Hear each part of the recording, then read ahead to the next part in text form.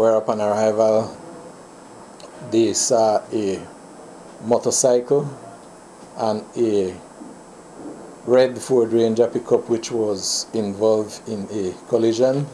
The motorcycle was extensively damaged, and the motionless body of a male person, later identified as Ruben Sho, 35 years, Belize Defense Force soldier, was seen motionless on the road.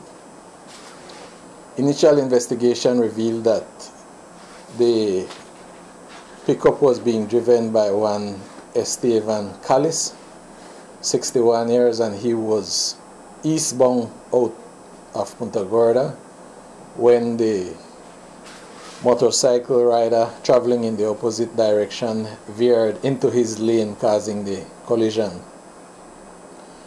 The body of Mr. Sho was also seen with his left foot severed from below the knee.